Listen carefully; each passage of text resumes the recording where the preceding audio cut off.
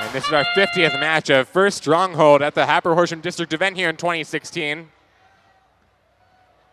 And now times period 2, blue robots get the cross for 5 points each.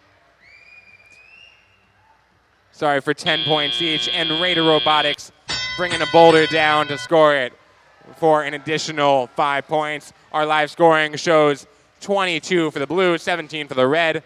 And quickly that's changing. Raider Robotix through the portcullis, weakening that portcullis down to 1. Red Devils over the rough terrain, destroying the rough terrain. This Blue Alliance quickly destroying the Red Alliance's defenses.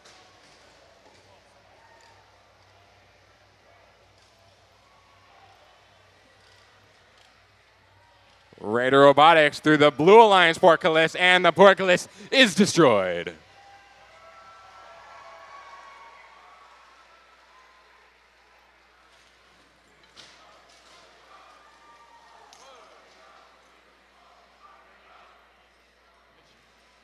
And it looks like we've got a wheel left on the field. We'll see how that affects gameplay here.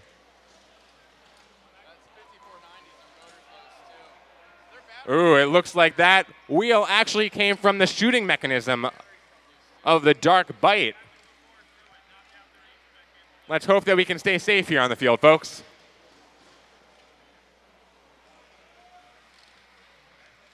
Raider Robotix really taking control of this match, and it's no surprise that they're our #1 seed right now. Raider Robotix, a low goal again, 2 points. They've taken down the portcullis. Their alliance also taken down the low bar, the moat, and the rough terrain. And the Blue Alliance, the Red Alliance has already gotten the breach for a ranking point in this match. Raider Robotix knows how to get themselves in the top of the rankings and stay there. The Blue Alliance still needs to destroy one more defense before they get the breach and the additional ranking point. We now have less than 30 seconds, almost 20. And there's 20 seconds, and that limits the defense that the opponent can play. It also allows our alliances to scale and challenge the opponent's tower. Let's see how that plays out right now with 10 seconds left. Raider Robotix and Storm looking for the challenge. 5 points for each of them if they can get that challenge. The Blue Alliance, 2 robots getting the challenge, and the clock ticks down.